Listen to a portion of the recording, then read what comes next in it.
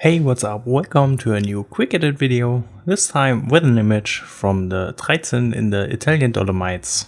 This image will not only be a panoramic image, but also I'm going to merge an HDR photo right here. For this shot I plan to make it a lot warmer and have some nice contrast throughout this image, and maybe also apply some motion blur to the clouds. And for all of this I will be using Adobe Lightroom and some Photoshop as well. So before I start, let's first take a look at the before and after images.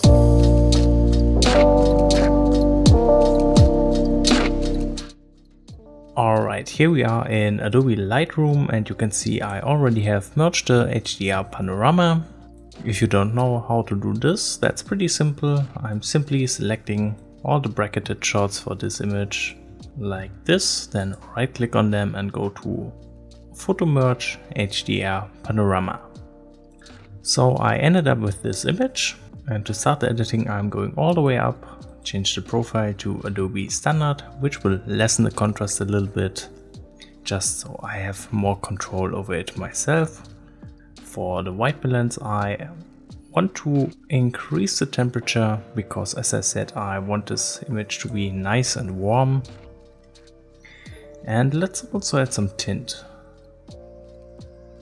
Okay, as you can see this image is a little bit overexposed, so let's drop the highlights first. Okay, now this area will be hard to fix, and I actually don't care for overexposure in there. In the end I want to apply some heavy glow effect over this area, so it's actually looking nicer with some overexposure left right there. Then let's also increase the shadows. And this will reveal some more details in the darker spots, and I could even slightly increase the blacks. Now of course the image starts to lose some contrast, so let's fix that. Okay, and finally I want to add a lot of vibrance since I want this image to be saturated. And then I'm dropping the saturation a little bit because I think it's just looking much better this way. Alright, then let's do some local adjustments. I'm starting by using the gradated filters first, and you can see I have applied one over the foreground, and here I just want to slightly darken it by dropping the exposure. Okay, and I'm doing the same thing for the top. Just slightly drop the exposure. Okay, then I already want to apply some subtle glow around the bright area in the sky, and of course I'm using a radial filter for this. You can see I have placed it above the sun basically, and inside of this filter I'm increasing the blacks. Alright, that's it for the local adjustments. Then let's do a little bit of color grading. First I want to darken the blue of the sky some more, so I'm dropping the blue tones in the luminance tab. Then let's switch over to the saturation, and right away I want to get rid of the green tones since I don't think they are fitting for this image. Also I want to drop the yellow tones, and then let's boost orange, and let's also drop the blue tones a little bit. Alright, now for the split toning, as I want to have a warm sunset image, I'm applying a warm color to the highlights of course. And that looks pretty good. Then for the shadows, I'm applying a colder tone with a little less saturation. Okay, and then let's go all the way down to the calibration tab. And here again I just play around with all those sliders. First I'm dropping the blue primary hue, which will add this nice red tint to those warm colors. And let's boost the saturation some more. And let's increase green and red. And I think that looks much better. Then let's also apply a little vignetting. And finally let's sharpen the image. That's it for the Lightroom part. Now let's switch over to Photoshop. And of course, first I want to fix a few things here. I mainly want to reduce sensor spots and lens flare. So let's grab the spot healing brush and start removing objects.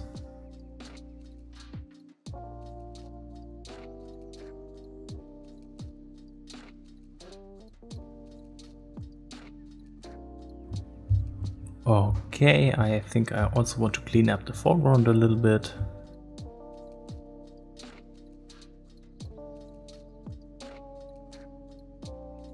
Alright, nice.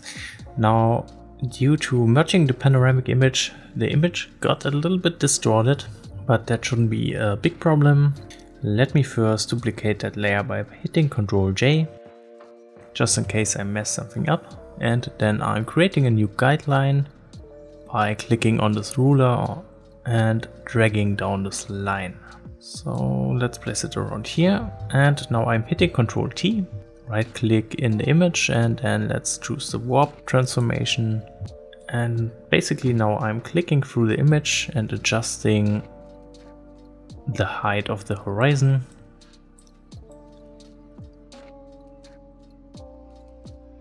And this way I can hopefully fix the distortion.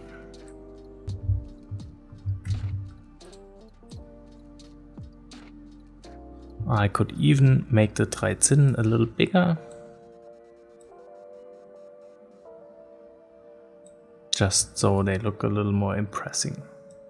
Alright, and you can see this is a pretty major difference. Then next, let's apply the glow effect. So I'm creating a new layer and switch the blending mode to hard light. Then I'm grabbing the brush tool, set the opacity to around 10%, and with the brush tool selected and holding down the Alt key, I'm clicking in this area to pick up this color tone, and then with a soft brush I'm just starting to paint in some glow. And as I said before, I'm adding some overexposure right there because I think it looks better than bright clouds. Then let's merge every layer right here by selecting them and hitting Ctrl E. And then it's time for the Nik collection. And first off, I think I want this image to be warmer. So let's go with the Brilliance Warmth filter and just increase the warmth. Okay. And then let's head to the Nik collection one more time. And this time I'm choosing the polarization effect. This will just help add some nicer contrast throughout the image by increasing the strength.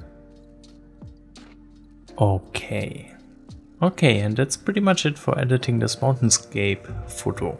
Now there's one more thing I could do, and that's to clean up the image a little bit by adding some motion blur to those clouds.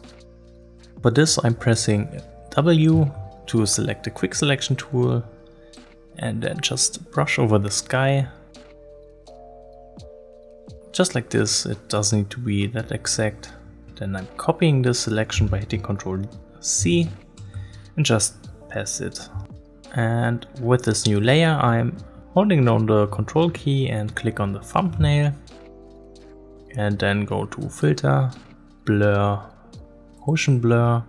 Just add a little bit of motion blur right there. And you can see this cleans up the image a little bit and gives it a really cool effect, in my opinion.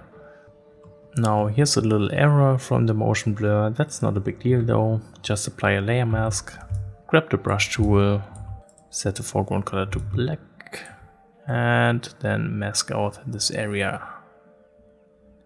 And that's it. Okay, so I hope this video was interesting and helpful. Of course, if you have any questions about the editing, then please let me know in the comments, and thank you very much for watching this video.